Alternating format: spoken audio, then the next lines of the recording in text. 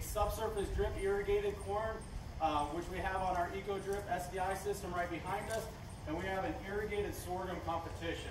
And I'll kind of show you the layout of those, but each one is simulated to represent a farming operation. It is a 3,000 acre farm for sprinkler corn. It is a 1,000 irrigated acre farm for sorghum. And then the SDI is actually a 3,000 acre farm, but it is assuming there's only 1,000 of SDI and 2,000 of sprinkler. We do allow our producers to make 6 different management decisions through a password protected login, which you'll probably hear a little bit more about in the panel. But they get to make decisions on insurance. They get to make decisions on nitrogen management, which includes a pre-plant, a side dress, and then they get 4 different fertigation options. They have to schedule in real-time irrigation. We run the system twice a week for the pivot, and we run it 4 different times for the SDI system. And they basically have up until a point in time in that morning, and then we start it after all those decisions come in. And then we also allow them to select their own seed and tell us what they want us to plant it at. So with that, and lastly, they have to market their grain. So since it is a competition, we have 3 awards. This is actually probably one of the more exciting parts of it because we have a big awards banquet in December. But we are a profit and efficiency competition. We are not a yield competition. So the highest award is most profitable. The second one is going to be most efficient in water and nitrogen. That is a $1,000 award. This is how we evaluate our efficiency. So it is very collective. So if you do really well on water and less optimal on your nitrogen, that will ding you. We're really looking for complementary approaches there. And then lastly, we were kind of encouraged to still have a yield contest component of it. So it's a $500 award, but you will not get $500 if you are not the most profitable. So if you are the least profitable farm, you get a big goose egg. So, but you still get the plaque. So exciting. Just got to give you a little bit of background on how we developed. This is year number 3. We started with about 17 growers in 2 student groups in 2017. You can see where they were distributed. Very thankful to NUBA, the Nebraska Water Balance Alliance, and then also our NRD managers from the neighboring NRDs. They really helped us identify those growers to compete that first year. Really which set us up for success and ability to expand. Year number, okay. That's good, because I'm actually getting a little exhausted yelling. All right, and so year number 2, through that success, we were able to go ahead and expand. There was a lot of interest that was driven from the competition, and we were able to go ahead and actually Matt Long, which is going to be on our panel, he reached up to us and he decided to go ahead and compete along with Tim Franklin from Kansas. So you can see our distribution started to get a little bit bigger. We have Ron Makovica from York, and he'll be on our panel today. But basically, we started to expand, and so this year, we decided to go a little bit more, and now we have 4 competitions. We connected with Jason, so he has this competition down in Oklahoma, but we have about 150 individuals competing across those 4 competitions. We have 24 teams competing in sprinkler irrigated corn. We have 10 teams in sprinkler irrigated sorghum, 16 in SDI corn, and there's 9 teams down in Oklahoma under sprinkler irrigated corn. And what's interesting about the Oklahoma one is our first year winner, Ward Pullman, actually is down there competing with Jason, and Jason's going to be talking to us later in our breakout session. So just to give you kind of an idea of our competitions, we have, every team has 3 randomized plots. The SDI field, which is shown here, is located right behind us. So each team has a randomized plot in blocks A, B, and C, and all decisions that they submit through the forms, we will actually put into play in the field with our individual team. Now here is our pivot, which is located on the other side of Highway 83. That is where our corn and sorghum competitions are located. Again, you can see how we're looking at breaking that up. We want to be able to provide as much statistical evidence of who won and why they won. That does present some challenges because we have a lot of decisions that are being made, but we do want it not to be a single plot. So, and all decisions that are being made are using more production scale equipment. We're not using plot planters. We are not hand harvesting. We are using more representative machinery and so forth. So before I go any farther, I do really want to thank all the partners and sponsors. We have excellent participants that are putting their time into this, and we have a lot of industry, nonprofit seed companies. The commodity boards have been fantastic, but a lot of people that are providing services, funding to keep this going. So again, thank you guys all very much. We're very appreciative. So with that, I want to go ahead and highlight some of the decisions that I've made so far this year to kind of give you a feel of maybe the spread. So then when we release the results of the banquet in December, we'll see kind of how they played out. But before, we're going to switch over because I do want to ask a couple of questions using our very fancy Slido technology.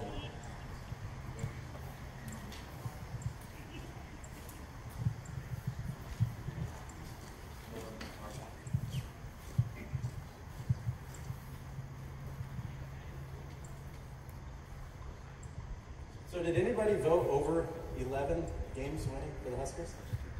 Anybody?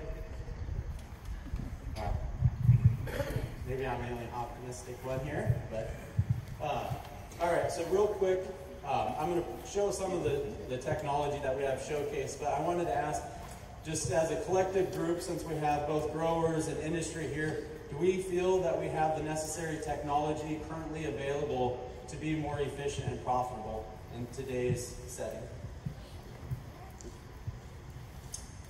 1 is pretty much no, and 10 is pretty much yes.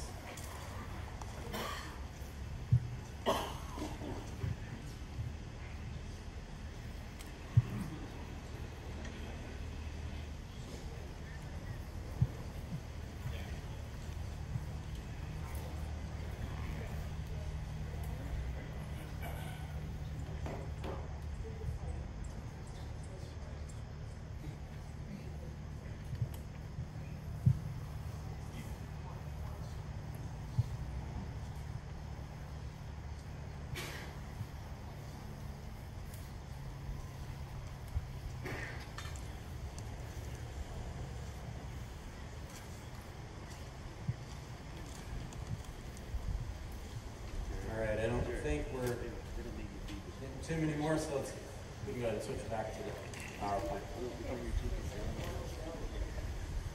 Yep. All right. So with that, I want to show a little bit of the timeline so far. This is about a 9 to 10 month process. We had a kickoff meeting, I think this year it was in early March, if I remember correctly. But basically at that point in time, they have to select their insurance. And you can kind of see the stair-stepping of decisions that have to take place. Currently, the only decisions remaining are marketing up until November 15th, and then also still making irrigation decisions. I do want to kind of reiterate on the process. Each one is tied to the online forms. So again, I can't thank the participants enough because it is very much real time. If you want water on Monday, you have to tell us by 10 o'clock that morning. So with that, I wanted to showcase some of the technology that we currently have at the disposal of the participants, and a lot of this is actually available on our TAPS website that anybody can go in and log in and play around with. So we have imagery from Air Scout. Brian Sutton is with us right here. They've been with us for the last 3 years. So we have both visual and thermal imagery collected from them. This is TerraAvion. This is actually a picture of Jason Warren's field down south, and looking at the competition across their participants located there. I can't tell you which one, but I don't know which one Rourke is out of that group, so maybe you can get Jason to tell you if interested. We also have Climate Field View. Anybody can go ahead and get on there to have their access to their imagery. We're also going to be looking next year to be pulling in the as planting and then as harvesting data is being collected so that people can access that. We also are partnering with Farmers Edge, and we've done that from the beginning as well. They have imagery they collect from Planet Labs. They also have an on-site weather station, which is located right on the edge of the pivot. And then they have some additional modeling capability that we can look at both in terms of nitrogen and then also crop performance. DTN is probably one of the more unique ones that we have because DTN does provide marketing insight and information. We also have a weather station associated with that. Again, that is located right across the pivot. Later this afternoon, if anybody's interested in some of this technology, let us know. We do want to go ahead and showcase and maybe talk about some of the differences and some of the options that are available out there today. We have some in-field instrumentation. We have AquaSpy soil water monitoring devices. Each team has individual access to one probe, and this is for the corn competitions both here and down into Oklahoma. I think Jason is going to show the drastic difference of how our water response looks compared to Oklahoma, so definitely interesting. We have crop metrics in the sorghum competition. One thing I do like about the crop metrics, Nick Lammers, I believe, is here. He does provide the weekly summary reports to the participants. This is just kind of a snapshot of what he shared with one of the teams last year. Arable Mark, or Arable is the company, their sensor Arable Mark. It's the Frisbees. If you look right behind this tent, it looks like a bunch of saucers are right above the corn. There's 16 of them out there. Each of the SDI teams have access to this. Basically, it is a small weather station, but it also has a suite of technology and sensors to look at both canopy reflectance, so you can have your NDVI estimates and plant growth. Also, they have a thermal band on there so that they can look at canopy temperature. So we have those at the disposal of our SDI competitors. We have Phytech. Phytech is a company out of Israel. The uniqueness of their sensor is basically it is a clamping, it's a dendrometer, so you clamp it on the stalk of the plant, and it actually measures the shrinking and swelling of that plant, and then they relate that to water stress. We have the Phytech sensors in the SDI and pivot corn here, and we have some that are located right on the field edge if anybody's interested in taking a close look. So with that, I'm going to go ahead and show the decisions that have currently been made. But first, I wanted to kind of highlight the 3 years that we've been competing in North Platte. The range is simply precipitation. Temperature and some other climatic variables are very drastic as well. But in 2017, actually all 3 years we've been above normal, except 2017 we started very hot and very dry. Then we had I think a 3-inch rain in like 2 hours, and you can see that right here. This year is very different. As everybody knows, it's been extremely wet. As of 3 days ago, we've had almost 19 inches of rainfall from May 1st up until 3 days ago. So with that, it's very interesting to see as we look at last year and the year before's irrigation decisions and then what our growers currently are doing, both across systems as well as across crop selection. So with that, I wanted to go ahead and show the range in hybrids that were selected. This is the sprinkler competition. As you can see some of the statistics on the edge, there was 15 different hybrids selected across those 24 teams. The population range was anywhere from 29,000 to 35,000. This is really important, and we're going to talk a little bit about it because we, as most of you know, hybrid has a very large impact on both yield output, but also we've seen in terms of irrigation response and fertility response.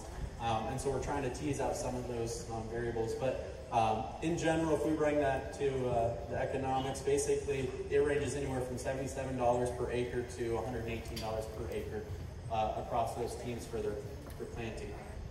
And that doesn't factor in the actual planting operation itself, just the cost for the seed. Now the SDI corn, very similar to the pivot. And one thing I should have mentioned, each color represents a different company. So Pioneer is green, Big Cob is blue, but there was 11 hybrids. If you look at both SDI and the sprinkler irrigated, there was 20 different hybrids across those two competitions. And then the cost was very similar, $77 to $117 per acre. Now when we look at the sorghum, so this is the second year of our sorghum competition. Last year, we actually only had 2 different hybrids selected. As compared to this year, interestingly enough, all 10 teams selected a different hybrid. Those ranged anywhere from being planted at 70,000 to 125,000 seeds per acre. And then the cost was anywhere from $13 to $28 per acre. So it'll be interesting to see how that plays out because that was a big driver of our efficiency winner last year. So looking at the irrigation applied, when we had nearly 19 inches of rain so far, this is a graph that's showing the 3 different competitions. On the farthest right-hand side is the sprinkler corn, the middle is SDI corn, and the far left is sprinkler sorghum. The bottom is showing the minimum applied across all teams within that competition. The max is up there, and we also shared the average and the median. In general, we've had about, at this time, the last 2 years, closer to about 10 inches of applied irrigation. This year, our upper is 5.9 under the sprinkler irrigated corn. And you can see the sorghum, not a lot of people put water on the sorghum. So, now when we think of look at the nitrogen, that is actually very similar to the last couple of years. Same style of graph. The sprinkler corn has ranged anywhere from 140 to 270 pounds per acre applied. I do believe all teams did opt to do a split application of fertigation. Very similar to the SDI, we did see in general a slightly reduction in applied fertilizer under SDI, and then also under sorghum. Sorghum probably had one of the largest ranges, much more even than last year, between the 70 and 215 pounds per acre. So with that, I'm going to switch over and ask a couple of questions real quick.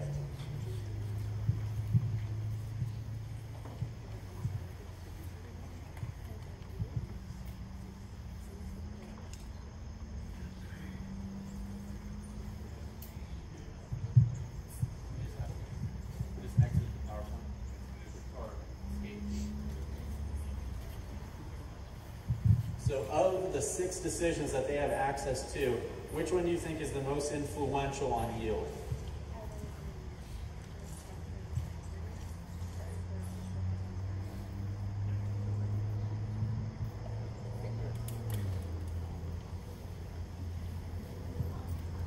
And I'd love to tell you I have an answer, because I don't. So, but we will have some insight at the banquet. So we will have an opportunity once we start running the numbers as all the marketing and yield is generated. So.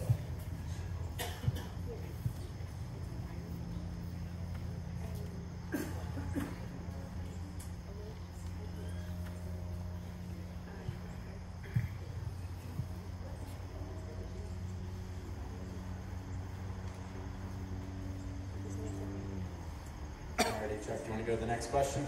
So same exact question, but instead of impact on yield, what about profit?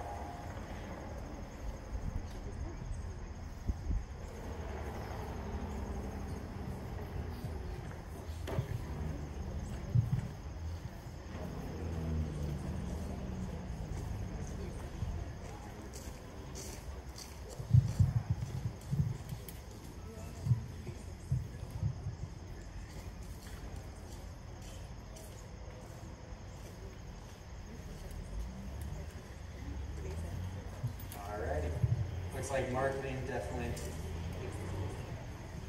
is taking the lead.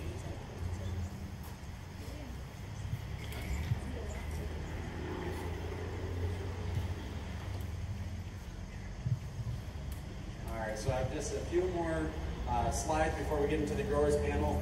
I do want to go ahead and show, so in addition to all the data that's being generated by the industry partners and the instruments that we have installed in all the different plots, we also do collect a lot of data. We have a partnership with USDA ARS out of Fort Collins, Kendall DeYoung. Basically, they donated and shared their high clearance applicator, which we retrofitted. So we have that attached with 4 IRTs, so we're looking at canopy temperature.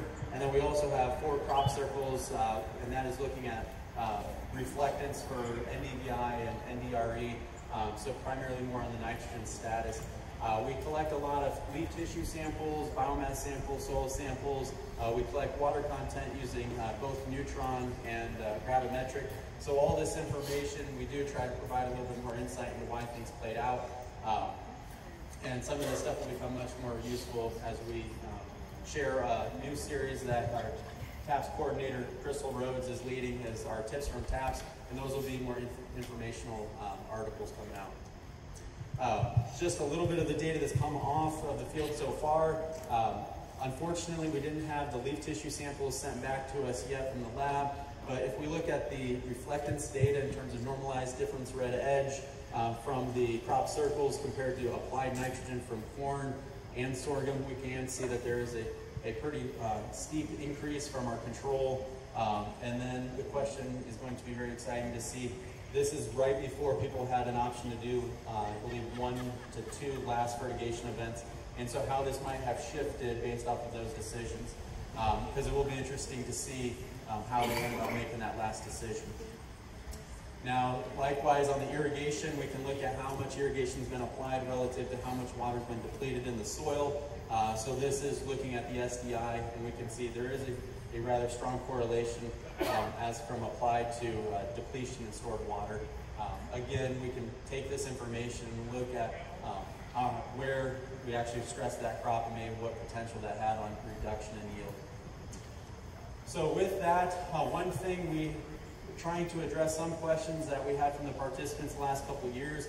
When we have 6 different decisions that are taking place, it's really hard to tease out what are those influencing factors. The big one was hybrid selection. So this year in all competitions, it's the corn, and we had to do it slightly different for the sorghum, but we have the hybrid that the team selected, and we have a reference hybrid right next to it. So everybody has a uniform hybrid and seeding rate that their decisions are being imposed on. We also took 8 of the most common selected hybrids, and we put that into a different area, and we're doing a ramp of water, a ramp of nitrogen, just to see that spread of response across those hybrids. And we also are looking at a benchmarking of all 20 corn and all 10 sorghum hybrids to see what is the optimal or the potential yield under non-limiting water and nitrogen, and what is also the lower control across those 20 hybrids. So using that information, we should be able to have a better insight on what was the difference between water and nitrogen decision-making and impact on efficiency, profit, and yield versus hybrid selection and its impact on those 3 award metrics. So with that, I do want to go ahead again, point out Crystal Rhodes. You want to raise your hand? Crystal, she is our program coordinator. She's the one that actually interacts pretty much heavily with all the participants and a lot of the industry and partners and sponsors. We do have a newsletter on our TAPS website that comes out every couple weeks. That does provide a lot more insight. It spotlights some of the participants, some of the industry. Definitely, if you're interested in following it along, reach out to Crystal or go to our TAPS website. We do try to get more information out there, and now it's a new series, Tips from TAPS, kind of a way to get some of the data that's being collected back out into why things played out the way they did. Obviously, we do our field tours, our banquet.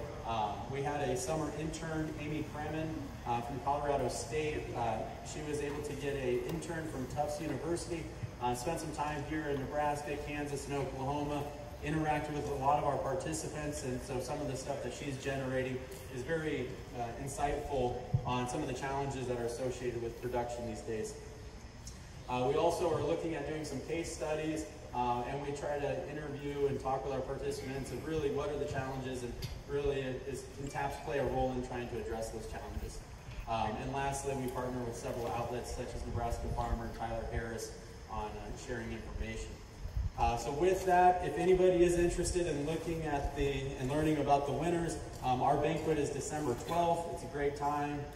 Food, drinks, a lot of networking. So if interested, reach out to Crystal Rhodes. Her email's down there at the bottom. And let us know. It's on December 12th. And we are limited in size, so I would RSVP earlier than later. And with that, we are going to go to the grower panel.